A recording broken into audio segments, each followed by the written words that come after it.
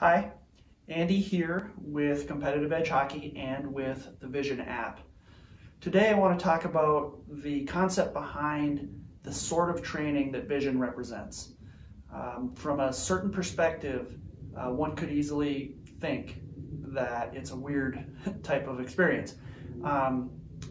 It involves essentially observing experts perform high quality movement skills, so highly efficient technique, and essentially sitting back and taking that in. It also involves mental imagery, which is simulating the experience of either watching or performing the movement skill in question.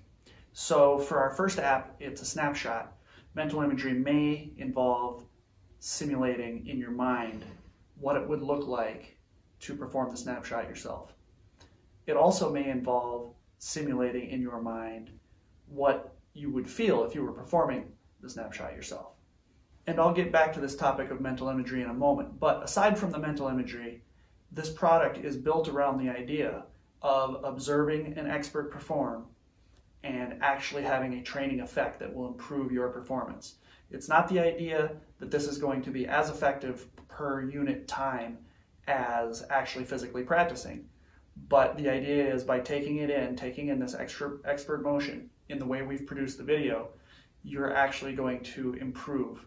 It's also going to make your physical practice more effective because you've now much more deeply ingrained what that technique should be if you'd like to perform it at an elite level.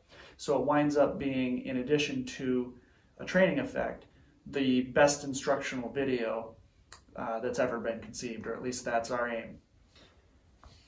Now, it may surprise some to learn that this observational learning, the sitting back and watching, is actually supported by neuroscience.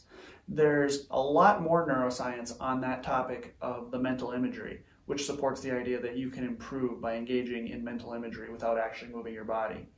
But there's emerging science now as well where you can improve simply by sitting and watching, as I've said.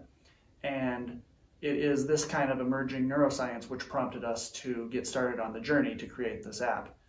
But we take it a step further in that we are using the watching aspect, the observational learning, to make the mental imagery portions better, because if you don't have that understanding of what the imagery should be, you won't perform mental imagery at the same level that you might say, a skier, an Olympic skier before their run does, or various other sports where you do see athletes performing mental imagery prior to performance. Those people are experts. They know what mental imagery to use, and VISYN's job here is actually to provide that.